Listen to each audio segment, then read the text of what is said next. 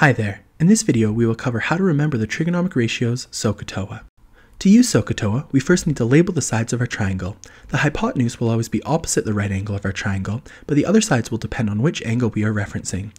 So if we are using this angle here, the side across or opposite this angle will be known as the opposite side, and the side adjacent to or touching this angle that is not the hypotenuse is known as the adjacent side. If, however, we are using the other angle to reference this triangle, the green side is now opposite this angle, and the blue side is now adjacent to this angle. So what do these acronyms stand for? Well, the first letter refers to the trigonomic function sine, cosine, or tangent, and the second and third letter refer to the two side lengths that will make up our equation, opposite, adjacent, and hypotenuse.